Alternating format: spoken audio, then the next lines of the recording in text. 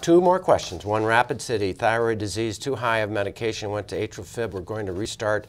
Went back into regular rhythm, but the heart goes into atrial fib again. What about atrial fib and thyroid? Indeed, hyperthyroidism or increased activity of the thyroid gland can be a cause or trigger for atrial fibrillation, and the treatment in this situation is to really manage the thyroid issue itself.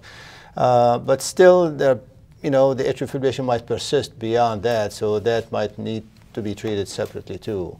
But you treat both the hyperthyroid state. Beta blockers have been notorious to be helpful with this, in addition to the management of the thyroid abnormality too. I've had hypothyroid patients turn into atrial fib too. Indeed, yeah. So a thyroid should be just right. That's not right. Too high, not too low. Yeah. Take home message?